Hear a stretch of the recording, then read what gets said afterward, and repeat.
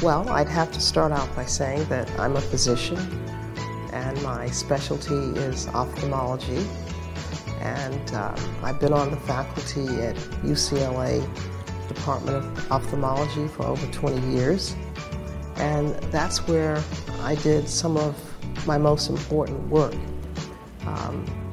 The creation of a specialty called community ophthalmology, in which there's training of primary care eye workers to diagnose and screen for vision-threatening diseases like glaucoma. Back in 1986, on my sabbatical, I traveled to Europe, where I had access to the highest and best technology and laser science research. And I was able to conduct studies and invent something called Laserphaco, which is laser cataract surgery. And I'm known for that. I was able to file a patent and receive a patent.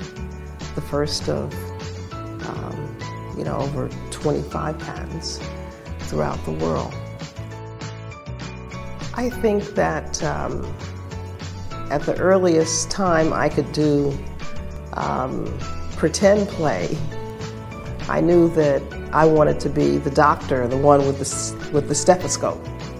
I didn't want to be the nurse, although some of the boys in the club wanted me to be the nurse, but I insisted that I wanted to be the doctor, the one who did the surgery, did the diagnosis, and who was in charge. When I grew up in Harlem, if I had said or articulated that I wanted to be a physician, an inventor, a scientist, there would have been those outside of the family that might have laughed and thought that was impossible. But fortunately, with the support of my family and with hard work, I was able to achieve my personal best. Never give up your dream, and try and imagine what you can be, and with hard work, with education and support, you can achieve your dreams. And even though there may never have been a girl or woman in that field, that should not be an obstacle to prevent you from achieving that. I want to encourage them to be their best and to achieve all their dreams. In fact, it's the impossible dreams that I hope that my work will make possible for all girls. It takes a village. I'd like to be a part of that village family, even in a virtual sense.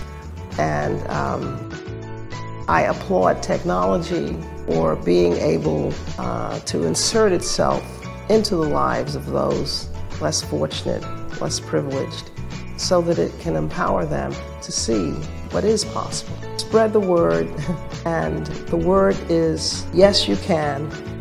Never give up. Live the American dream as I have.